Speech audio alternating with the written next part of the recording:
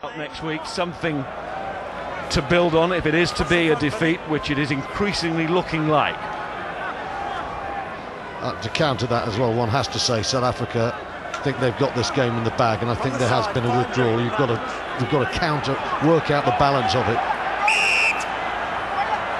Another penalty. You wonder when the referee is going to consider a yellow card here. Phillips to Jones. They didn't hang around. But even then, the South Africans were there in numbers. But this is strong. It's also just short again. Somebody needs to find a way over. Phillips, is that man going to be O'Driscoll? No, he's not. He's pulled back by Andries Becker. Come back. Martin Williams just come on. Paul O'Connell, the captain. Mike Phillips. Come back, Green, 22. Everybody's having a go, it seems, to try and drive over here.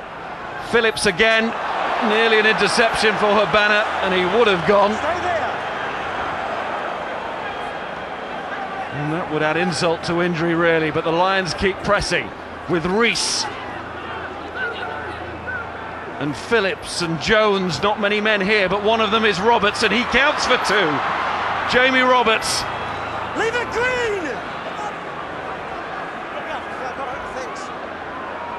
Phillips, O'Driscoll, it's through at last! Croft again!